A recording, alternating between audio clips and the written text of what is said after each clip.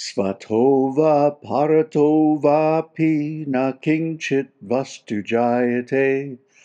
Sadasat sadasad na kinchit vastu jayate.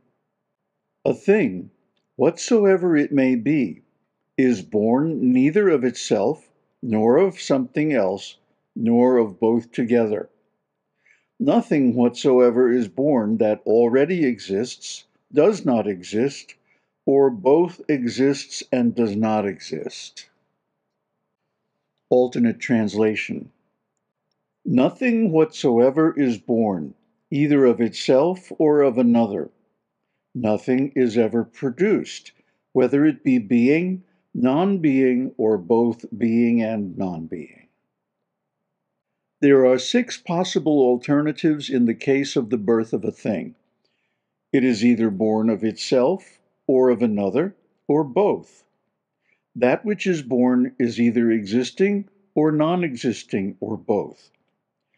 This Kārikā shows the absurdity of all these positions and conclusively establishes the theory of absolute non-evolution. For this further reason, nothing whatsoever takes birth, since a thing that supposedly undergoes birth, na jayate, is not born, svataha, of itself, parataha, of another, va, or of both. Nothing takes birth that is sat, existing, asat, non-existing, or sat asat, existing and non-existing. That is to say, the 3 alternatives regarding the cause are denied. There is no possibility of birth for it in any way. To illustrate, as a jar does not come out of that very jar, so nothing that has not itself come into existence can be born svataha, out of its own form by itself. Birth always means change. If a thing produces another thing, it cannot do so without a change in itself. If it undergoes a change, it ceases to be the thing itself. Therefore, a thing cannot be the cause of the same thing. A jar cannot be the cause of the very same jar. Nor does it take birth parataha, from another, as something different from that other, just as a cloth is not born of a pot, or a cloth from another cloth. Similarly, a thing is not born both out of itself and another, just as a jar or a cloth is not born out of a jar and a cloth, for this involves a contradiction. For a cause cannot combine within it 2 contradictory aspects at the same time. Therefore, an object which is supposed to be born cannot be born from a cause which is both existing and non-existing. In other words, the 3 alternatives regarding the effect are also denied. Objection. Is not a jar produced from earth and a son born of a father? Answer. True, the ignorant have such notions and use such words as it exists, it takes birth. Those very words and notions are examined by the discriminating people as to whether they are true or false, inasmuch as things called a jar, a son, and so on, which are contents of words and notions, are found on examination to be reduced to mere words, as is declared in the Vedic text. All modifications are but names dependent on speech. Māṇḍūkyopaniṣad 6.1.4. Because, as discussed above, the birth of a son or the production of a jar cannot be proved. If a thing already exists, then because it already exists, it cannot pass into birth, like earth or a father. Birth, signifying a change, would indicate that the thing had been non-existent before it was born.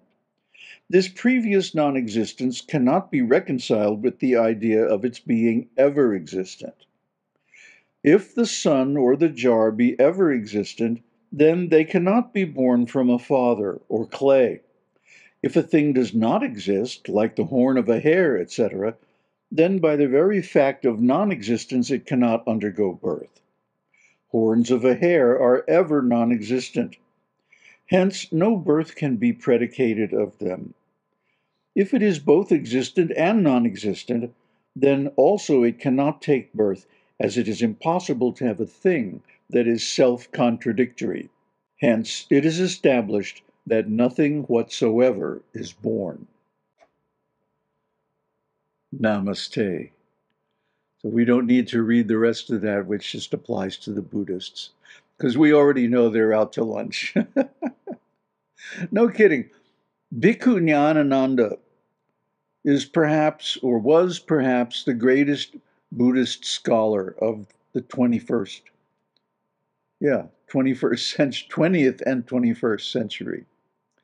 But he himself told me that the light is going out in the sasana. In other words, the Buddhist society has deviated from the original teachings. And because of this, he also told me, if you're reading the suttas and you find something that disagrees with the Upanishads, it's probably interpolated.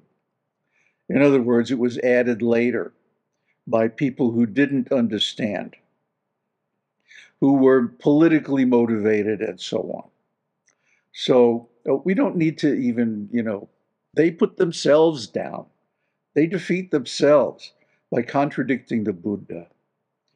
In fact, there's one passage in the famous book by Buddha Ghosh, The Path of Perfection, where he quotes a discussion, an argument between himself and a Brahmana. But the Brahmana is expressing exactly the Buddha's position in the suttas, and he's arguing against it. You see, this is the nonsense going on in Buddhism. So they're not even a contender. Sorry, guys. The truth that is explained here is that from a logical point of view, from the point of view of discrimination, nothing is ever born. There is no such thing as a product, because for a product to exist, it has to come out of a source. And by giving birth to a product in any way, that means the source would change, the cause would change. And by changing, it ceases to be whatever it was and becomes something else. So the cause cannot exist, and the effect cannot exist, because how can something take birth from a non-existent cause? You see, all these arguments prove what I've been saying for years, which is that you cannot prove the existence of the material world. Because if the universe is a product, it has to be created. That means it has to have a cause. And the only cause is Brahman, the only possible cause, the only thing pre-existing the universe. But Brahman never changes. So it's not possible for the universe to exist. It's Maya. It does not exist. What is it then? Simply forms based on names. We distinguish between one thing and another, and because of time precedence, we say the first thing is the cause of the next thing. The father is the cause of the son. The clay is the cause of the pot. Well, that might be adequate for, ordinary daily interactions and manipulation of objects and so on. But philosophically, it doesn't have a leg to stand on, as these shlokas prove. So what is the truth then? The truth is that this universe is simply imagination. It's simply a concoction. It's just Maya. It's, a dream, an imagination, a speculation? It's hard to put words on it because even a dream exists and is real in dream consciousness. And in waking consciousness, sensory consciousness, this world certainly appears to be real. We don't contest that. It appears to be real. But if it's real, why does it disappear when we go to sleep? Why doesn't it persist through all states of consciousness? Why are there different states of consciousness to begin with? It can only be explained rationally, logically, by the concept of upadhis, that the unlimited, changeless Brahman becomes covered by some superimposition that makes it appear limited and changing, and thus the illusion of birth or creation of a product, cause and effect. So if cause and effect is only a phenomenon of the illusory state of Jagrat consciousness, that means it is confined to that state of consciousness alone. It is not present in other states of consciousness. For example, in dreams. In dreams, things just exist. They are the way they are. And there's no history to them. They simply pop into being when we enter svapna consciousness, and they exist for some time, and then they change into other things and fade away, and all kinds of weird stuff happens in dreams, right? Or what to speak of deep sleep, sushupti consciousness, where there are no objects, nothing is happening, no perceptions at all. So when we experience sushupti in ordinary sleep, it's covered by ignorance.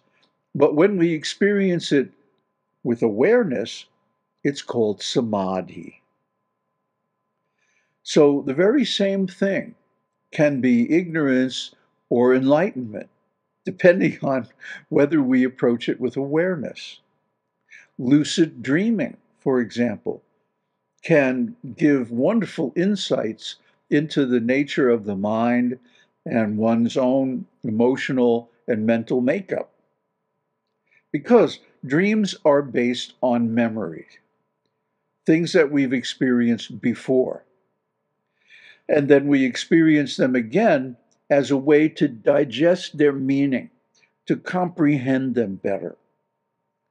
So this is the purpose of dreams and sleep. But we are to wake up.